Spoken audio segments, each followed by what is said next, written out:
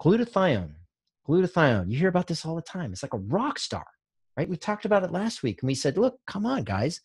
The cell thinks this thing is so dang important that it keeps a concentration of it similar to sugar in every single cell. That's how high it is.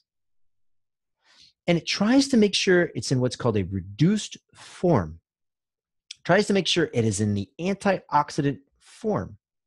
And when it is, when this little combination of 3 amino acids is sitting in each and every cell, and it is having an extra little electron sitting on it, or 2 electrons, then holy smokes, your cell works great. It's bizarre. It's like you have this little thing, glycine, cysteine, glutamic acid stuck together, it's glutathione.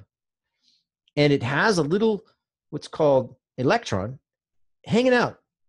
And it's ready to donate that electron to other parts of the cell. Everything works awesome. You deplete that glutathione, you deplete that electron, everything doesn't work awesome. It's so dang important that you hit a threshold of plus 30% of that glutathione missing, not reduced. Your cell shuts off. Your cell kills itself. So this is an incredibly, incredibly, incredibly, incredibly important substance. Now, there's a weird thing. There's a weird thing. Your body can interact with nature and it can upregulate every single one of the enzymes necessary to make more reduced glutathione. Everything necessary to put glutathione together in the first place. And it seems to be activated by something called NRF2, or nuclear factor erythroid 2 related factor 2. Say that 10 times fast. So you have this NRF2, and this NRF2 will completely and totally change your gene expression, and you'll make more reduced glutathione. Long story short. Why is this important? We talked about this briefly. Your neighbor always wants to borrow stuff. Your neighbor is always pulling things away. Your neighbor is saying, can you give me 10 bucks? Can I borrow the lawnmower? Can, whatever. I need a cup of sugar all the time. And it's like, well, shoot, I needed that sugar to make the recipes. You know what? My lawn's about to be totally overgrown. I'm going to get more rain. I need a lawnmower. Like, if you give something, most oftentimes you yourself become unstable. You don't have what you need to function. It's the same with the human body. You get exposed to air pollution, steals these electrons. You get exposed to mercury, steals these electrons. Something has to donate those electrons back, and something has to bind to that mercury, has to bind to that air pollution, and get it the heck out. You want to stop the damage, and you want to excrete the thing causing the damage. Stop the damage, excrete the thing causing the damage. Glutathione is a rock star at this.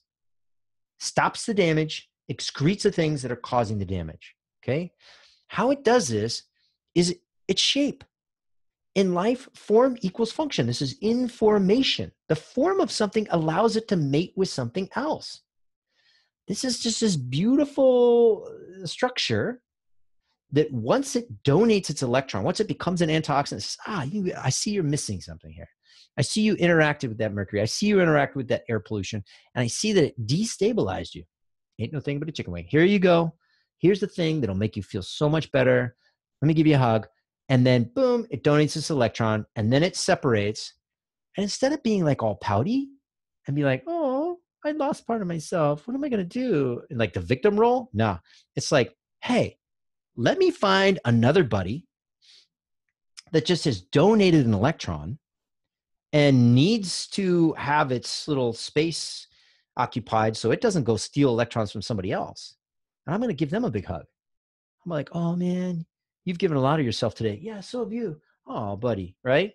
So here it is exactly what it does. It's this radical shape that allows it to flip up on end and attach to another, what's called oxidized glutathione, a glutathione that's already donated its electron.